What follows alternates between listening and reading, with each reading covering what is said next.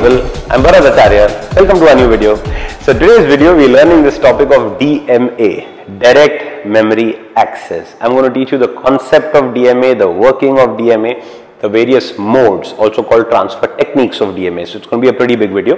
This video is common for both COA channel also, 8086 also. In fact, even for 8085 microprocessor, the same video works. So I'll be putting it across several channels. Okay.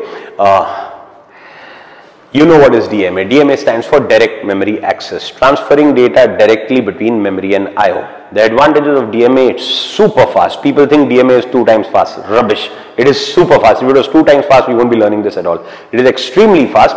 The efficiency of DMA increases as you increase the amount of data to be transferred. Okay.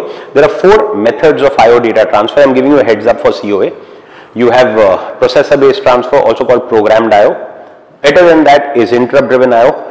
Better than that is DMA. Better than that is IO processor. So unless you use another processor altogether, with one processor in the system, the fastest method of data transfer is DMA. Okay, so it's extremely superior and fun to learn. It's one video people enjoy learning, even topic in the classroom people really enjoy learning. Okay, now that was the introduction. You want to watch the whole video, please come to my website www.bharatacharyaeducation.com. Like I said, this video will be there across several channels because this topic is common to all of them.